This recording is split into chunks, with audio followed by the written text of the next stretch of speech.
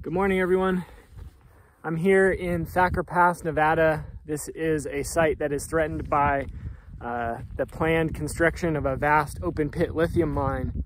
So everything you can see behind me is under major and imminent threat of being blown up. This mine is being resisted. I've been out here off and on since really October of 2020.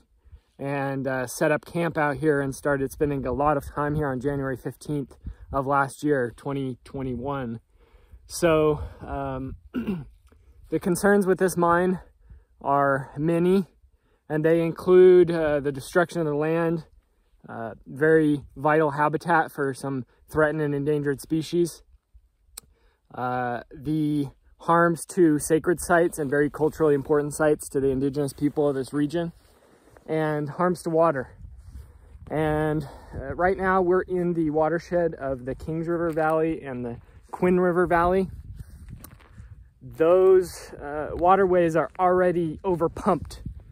Farmers are taking way too much water from those aquifers already, and so the land is going dry here. There's a major state of drought, and this mine would use 4.6 million gallons of water per day for its mining operations, and pollute a lot of that water as well as directly harming the groundwater flows and springs in the area, and interrupting the water cycling that's provided and the filtration that's provided and done by the land and the plants and animals who live here.